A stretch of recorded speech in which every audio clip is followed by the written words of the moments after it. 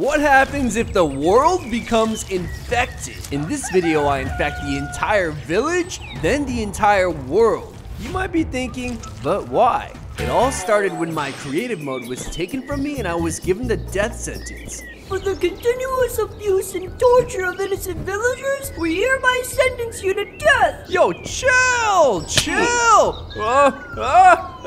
Ooh, what's this? Luckily, I had some cobweb in my inventory which saved me from certain death. Now that I survived their death trap, it was time for my ultimate revenge. I was gonna infect this Minecraft server completely with Sculk. How? Well, before I was caught and sentenced to death, I managed to sneak into the villagers' secret temple of artifacts and stole a little something. This Sculk Shrieker right here is the only one on this server and is highly illegal. But before I can start infecting this server, there's just one problem. The players who were responsible for executing me yeeted me off a skyblock and into a void pit. They're expecting to see a certain update in the chat, and if they don't see it, they're gonna suspect something.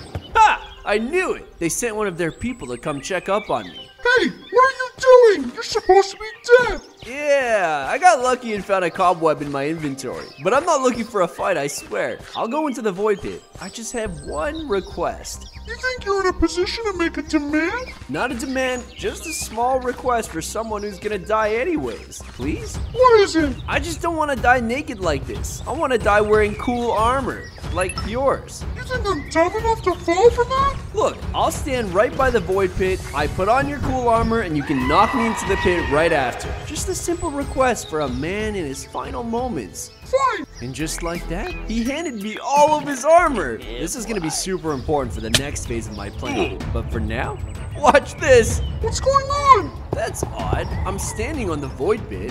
Maybe you should double check your own footing. No!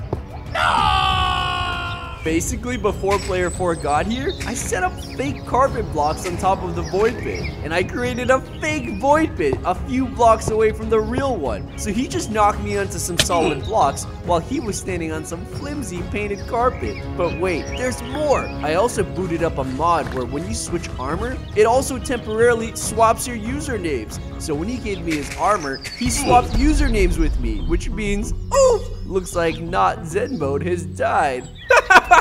Yes! His death has activated the Sculk Shrieker and it's infecting the world! Wait, that's it? Come on, we're gonna need way more death to cover this entire village in Sculk. Luckily, I had the perfect idea for a death machine. First, I had to build a nether portal. Then, I needed bait. I mined some gold, smelted it, put it right outside the portal's reach, and an endless supply of greedy piglins would come through the portal hoping to score some gold, but they'd fall right through my carpet trap and right onto a death spike.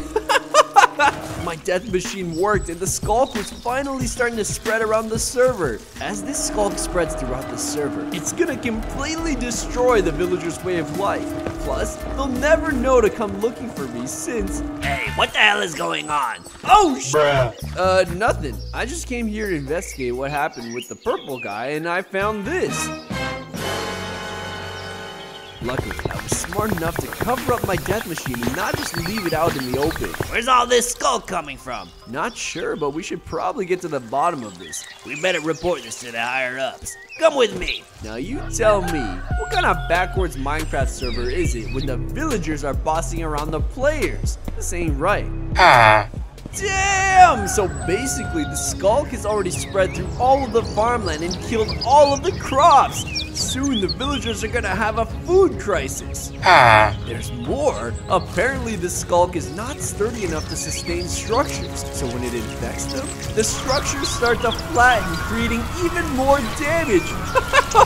This is working even better than I originally thought. The next day, the villagers sent the players out to investigate the origin of the Sculk. But when we were out, all of a sudden these weebs started asking me questions. So what exactly happened when you went out to find Zinmo? What do you mean? It was an epic fight, but I came out on top. Stabbed him to death myself. Damn, but the chunk said he fell out of the world. Bruh. That's the thing about lying. Eventually, you get tangled up in it. What's your birthday? What? You heard me. If you're really Philip, then tell us what your birthday is. Damn, they're on to me. I need to throw them off somehow. Yo, look! the Sculk all spreads outwards from a single point. It's not gonna be that easy. No, he's right. Look, it spreads outwards. If we trace this back to the center, we should be able to find the source. I had to give them something, otherwise they'd keep interrogating me. But I had a bigger problem. If they stopped my Sculk machine, then my plan would be foiled. It's coming from this statue. Go on then, bring it down. What the hell is this? Haven't you ever heard how curiosity killed the cat? Yo, what are you doing? No! I had no choice. It was 2v1 and I was ready for the fight. I just had to hold them off long enough for the Sculk machine to infect the rest of the world. But I got a little too into the PvP and I actually killed player 1. But when I looked for player 2, he was running away! After that, the villager empire went into war mode. They launched a full-scale invasion just to hunt me down. Bit overkill if you ask me. They quickly recaptured the Sculk Shrieker, which put a halt to my death machine. They were guarding it with everything they had. Damn, they got trained war bears? Yo, are those tanks? They even got dragons flying above. The sky's locked down too. There's no chance I'm getting near that Sculk Shrieker. My best bet is to run and regroup once I'm safe. But they wouldn't let me get away with that either, so they captured me. But it wasn't long before I realized that something was off. That's because I was once again 2 steps ahead of these dumb villagers. Since they sent their entire military force out to capture me, they left their base completely unguarded. That gave me the chance to sneak in and steal just the thing I needed. Something that was too heavily guarded last time. The command block! With the command block, I'm able to clone entities, including myself. But that's not why I needed this. I need this for the next stage of my plan. I was about to build an army of my own, but first I needed to make a quick trip to the deep dark caves to pay an old friend a visit. Long time no see, just follow me. Ouch! Come on, nah, save that energy for the villagers. Now I got the warden to follow me to the surface. Everybody knows the warden's gonna attack whoever generates the most sound, and Sculk happens to amplify the sound that the warden hears. So what happens when there's an entire army that's standing on Sculk, guarding a Sculk Shrieker? The warden's gonna attack, that's what. Obviously having one warden wasn't enough firepower. But that's where my trusty stolen command block comes into play. With this, I can clone things, remember? Yeah! Oh! This is all out war! Bruh. And it doesn't matter who wins or loses this war. I win no matter what. Because every time something dies, that's right, the Sculk Catalyst is gonna spread more Sculk.